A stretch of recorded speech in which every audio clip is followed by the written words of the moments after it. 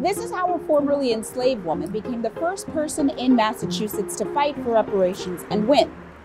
Almost. Belinda Sutton lived here at the Royal House, in what is now the city of Medford, just outside Boston. 200 years ago, this was a sprawling plantation. She was among the dozens of enslaved people who labored here. 50 years, her faithful hands have been compelled to ignoble servitude for the benefit of an Isaac Royal, until the terror of men armed in the cause of freedom compelled her master to fly. I mean, what an amazing passage, right? Historian Kiara Singleton showed me the original petition Belinda Sutton filed. It's quite amazing. I mean, we do not have many documents like this from Black women in the 18th century. Belinda Sutton filed the petition after becoming emancipated from her enslaver's estate in 1783.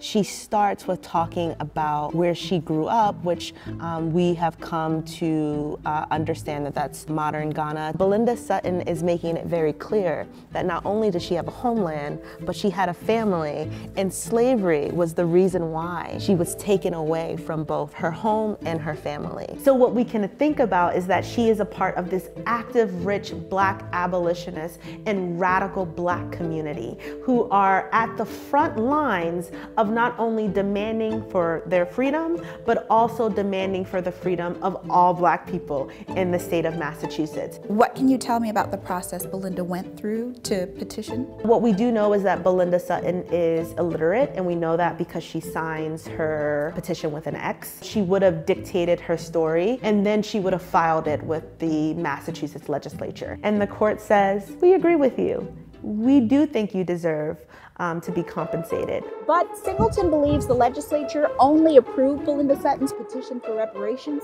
to punish the royal family for picking the wrong side in the Revolutionary War. I want to be very clear that that legislature is not saying, yes, we are actively and willingly wanting to give money to this 70-year-old Black woman just out of the kindness of their heart. What they're doing is saying, there's a new government in town, and the royals were loyalists. She was enslaved by one of the wealthiest enslavers in all of New England. And so it really is a way for them to try to punish people like the royals. So the legislature gives her an annual settlement of 15 pounds and 12 shillings, which is supposed to help her survive and take care of a daughter who is sick. She gets that payment only twice. While it is important that she wins that judgment, it's even more important that she doesn't get all of that money and that she keeps fighting back for that money because she needs it, but also because she's owed it.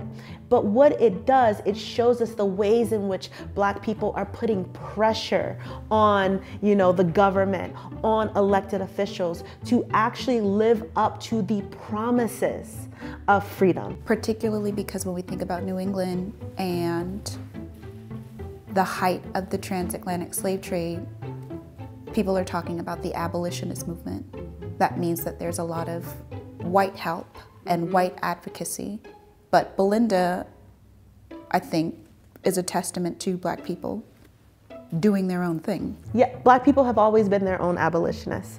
And generally we have told the story of abolitionists through white judges and lawyers and activists, but Black people have always been at the center of that movement as well. So when we say that this document helps us understand reparations, I think it really does do the work that so many people are grappling with today. How does, in Belinda's case, slavery, but then today, a long history of structural racism and inequality prevent Black people from being able to determine their own lives and livelihood?